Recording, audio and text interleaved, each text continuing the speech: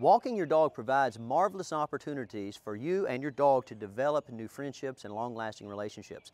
Let's stop pretending like it's a good idea to go out into the world and be so egocentric that we ask our dogs to only focus on us. It's not healthy for people, and it's most certainly not healthy for dogs. What we want to do is we want to go out and we want to have our heads up and our eyes out looking for potential new relationships. Okay? When you see somebody that's friendly and outgoing and looks like they have a friendly and outgoing dog, it's not a hard thing to understand what to do next. You walk up and you introduce yourself. The conversation might go something along these lines. Hello, hey, your dog is awesome looking. What kind of dog is it? Then that person tells you.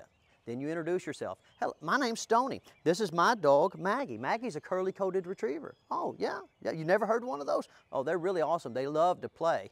Speaking of playing, hey, would you like to get together one day next week and we can let our dogs socialize and hang out? Really? That's great. Let me get your number and I'll call you on Friday.